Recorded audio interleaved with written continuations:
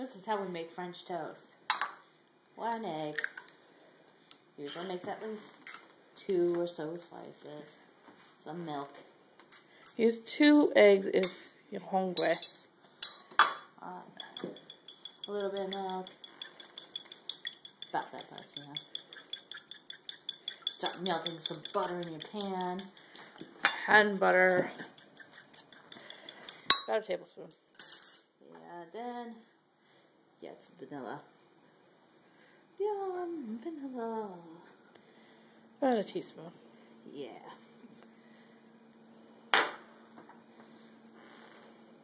Some awesome cinnamon.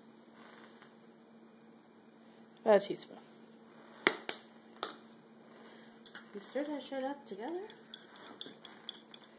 I.e. beat the crap out of it. Piece of bread. See? The firmer your bread, the better. Otherwise, it'll get all soggy and See? fall Warm apart. side. Oh, look at that awesome cinnamon. Alright. We had about a tablespoon butter pan. And we got our French toast slice. Right there. Medium-high heat. If you know what French toast looks like, cook it until it looks like that. Until it's brown. Yep. Oh, that cinnamon smells fabulous. So does the vanilla. I know.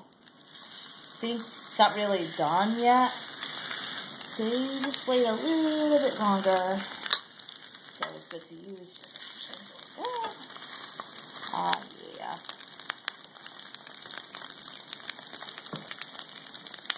Takes a little bit, not too long.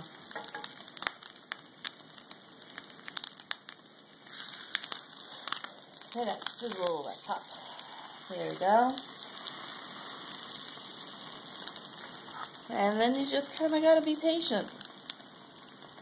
It doesn't take too long.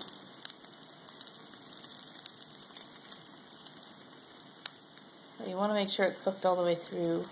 Otherwise you have raw egg in the middle. Ugh. Ooh. Smells like French toast. Oh yeah. Sometimes I like to do flipping back and forth. Just to do a double check on it. Because I don't like to bite into raw egg. Well, you also don't want burnt toast. Yeah.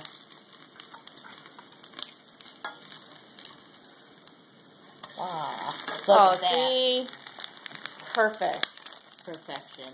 Perfection.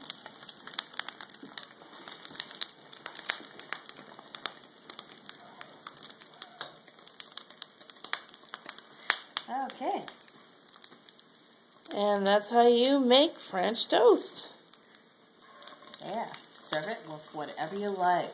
A little syrup or a little confectionery sugar. Or eat as is. And that's your kitchen ecstasy for the week. Bye. Have a good time.